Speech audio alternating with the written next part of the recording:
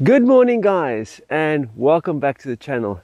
Today I'm on the Sherman, and today I want to make a shorter video.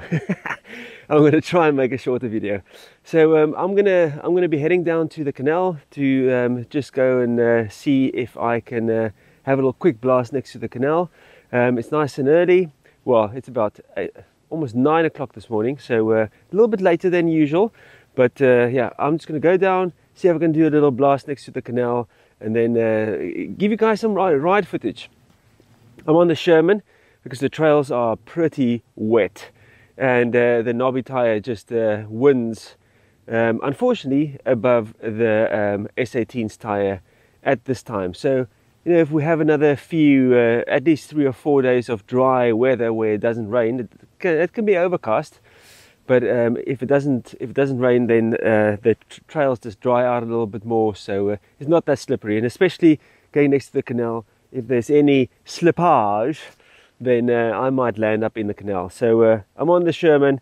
I haven't ridden this wheel now for about a week now, and from my previous ride, you know, didn't charge the wheel. It was sitting at 90%. Just hop on it, big old beast of a battery, and just keep on going.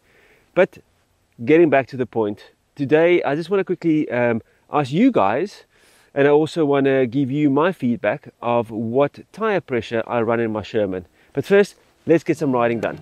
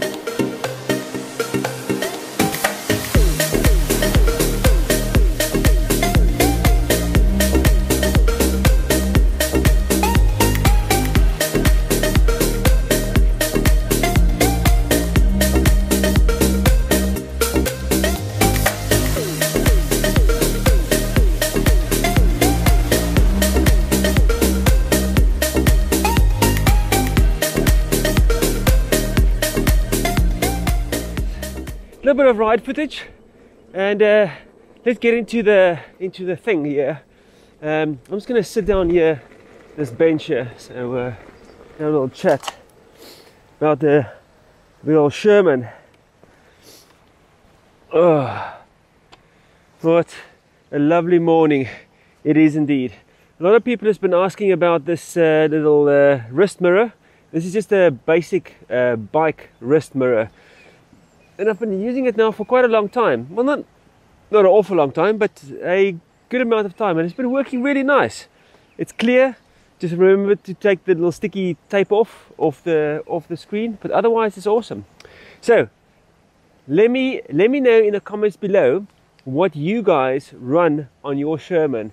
So preferably, if you don't want to say, that's perfectly fine, but I would like to know rider weight. And I also would like to know terrain that you ride, what tire, and then also what pressure you run. Those are the 4 things that I'm really interested to find out from the community, to see what you guys run. Because I'm running. I was giving some guys on my previous video some feedback, and I'm running between 20 and 24 psi, and the tire, the maximum pressure on the tire on the sidewall, I think is 33 psi.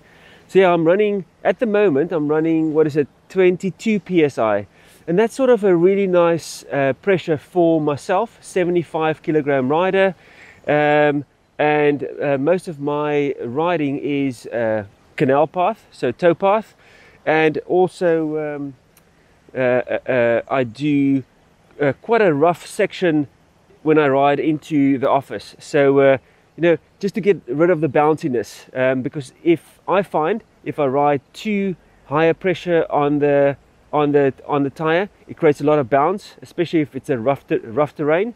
So 22 for me has been really good. Sometimes the tire would sort of go down to about 20, and then that's even better. But then I sometimes get worried about the pinch flats and stuff, because there's quite a few areas where I go through, and if I hit like a pothole or whatever, or like holes in the ground where there's a lot of leaves cover, I don't want to knock the rim for 6.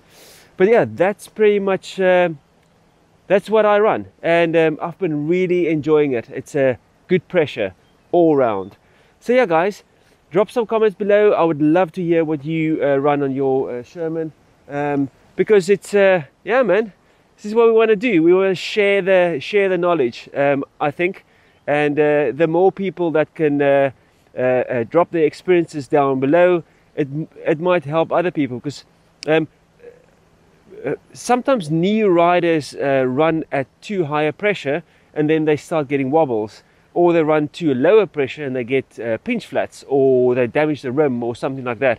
So it's always good to nice to look at a video and say, okay, Sherman pressure, boom, let's have a look what the other riders use, and might help someone. So it's a win-win for everyone. I must say the canal path is fairly dry, to be honest. I thought it's going to be much more boggy, but it's not. Oh, the other thing, news, incoming news. What would you guys think of me getting a ride on a Monster Pro? Yes, you heard it, a Monster Pro. I'm in discussions to be able to get a lone wheel, and that's going to be the Monster Pro, the big old beast.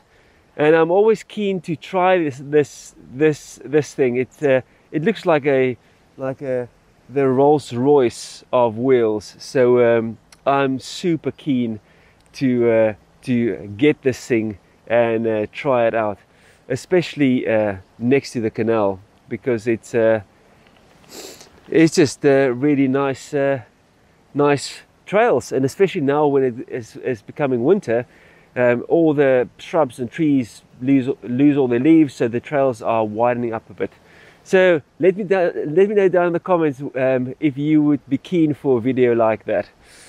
But yeah guys, that's pretty much it. Short and sweet. I'm going to try and keep the video to about under 15 minutes. I'm going to try that. So I'm going to turn around here, and then I'm going to do some Insta360 footage back, some ride footage, and then you can enjoy on the Sherman. And yeah, I hope you guys get out to ride. But guys, thanks for joining, thanks for watching, and I would see you on the next video. And please, if you haven't subscribed, all the guys that watch the videos and don't subscribe, please drop a subscribe so we can get to this 2,000, so we can grow this channel, man. I want to get excited, even if it's winter. Get excited. My cold is going away as well, so I'm feeling better. I'm getting the power back. Boom. Okay guys, see you on the next one. Thanks for watching, and cheers.